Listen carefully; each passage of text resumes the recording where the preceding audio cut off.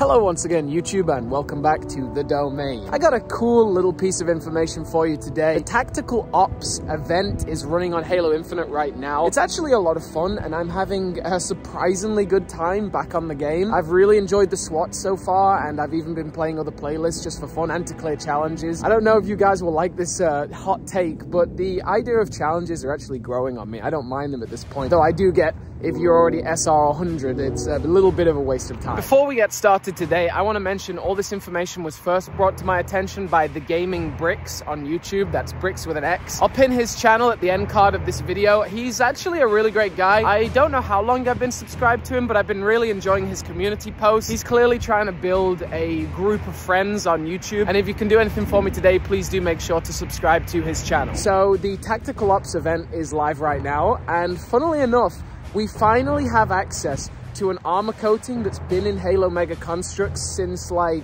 spring of 2020. Like, this is pretty crazy. And now we got these three Spartans. One of them, everybody's kind of losing their minds about. It doesn't really make any sense, and we don't know what to make of it so far. It's this Spartan Mark 7. But apparently Spartan Mark 7 was a type of Mjolnir that was only tested with Spartan Naomi. It just seems so strange that they're including specifically this mark, but then there's just some red pieces here.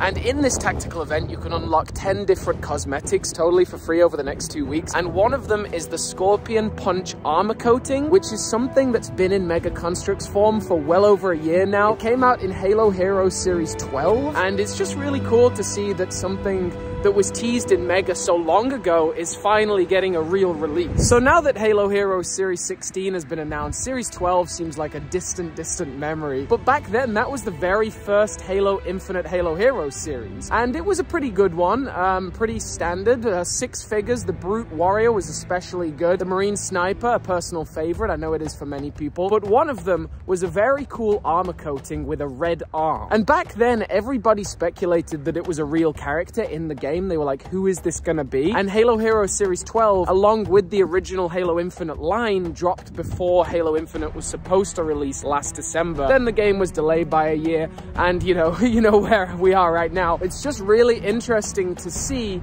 after all the speculation, because the community was so abuzz with this figure at first. It was also a Funko Pop, so everybody was really thinking that it was going to be a named character in Halo Infinite, maybe on board the Infinity. It was also a surprise because when that figure came out, it was the first ever mention of Mark 7s. We didn't know why there was a new Mark 7 armor core, but it was really cool to see that at first. Last year, it was really interesting to see Mega Construx actually leaking out lots of information. I mean, they weren't leaks because they were official toy images, but still, like, the first time that we saw a lot of the Halo Infinite designs, the aesthetics, the characters, the armors, and the banished, a lot of it was at first through Mega Construx, which I always loved. I know, like, the general Halo community, especially big Halo YouTubers, didn't like that because they were like, oh guys, it's another Mega Construx reveal. Being a Mega Construx guy, it was great to be, you know, in the community that was revealing new stuff. Mega is also the place sometimes to find out information early on named characters. So the names were removed due to spoilers from Halo Heroes. We did get our first appearance of Spartan Stone and Spartan Griffin in Heroes, and the names were cut because the game was delayed by a year, but some websites accidentally listed it with the original names, and it was quite funny to watch unfold. And now, ironically, in the Banished Phantom and the new Scorpion, we're actually getting official named characters of those two. So I hope you guys will jump into Tactical Ops and get these challenges completed. The event runs for 2 weeks until March 22nd. There are 10 different rewards, and each reward is from completing one of the Tactical Ops challenges. They're very simple, like battle rifle kills, mangler kills, killing sprees, stopping people from getting killing sprees. Pretty simple stuff. And I actually do have a newfound love and respect for the mangler after playing a few games with it. When everybody on the map has a mangler, it is very fun. So definitely check out Tactical Ops. The Scorpion Punch armor coating is for your Mark 7, and it's available as the 9th challenge to be completed out of 10. Number 10 being the Mark 7 Mare's helmet attachment, which is the one that's shown off on the promotional material. Other cool unlockables are the Mark 5 Zeta helmet for your Mark 7 and the Emile weapon charm, both very, very cool. So I hope you guys enjoyed this fun piece of information. It really is cool to see a Mega Construx figure, particularly this one that we thought was a named character, finally making it into the game. It's fun to speculate what came first. Like, clearly 343 shared the Scorpion Punch asset with Mega Construx and Funko Pop really early in the design process, but I don't know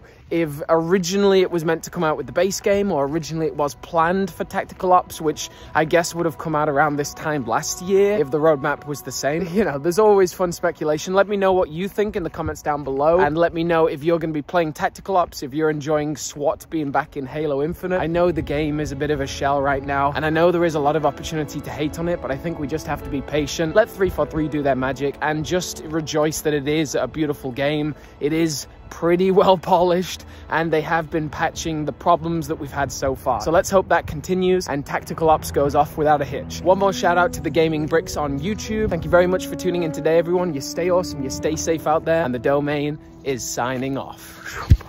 And this weapon, what is this?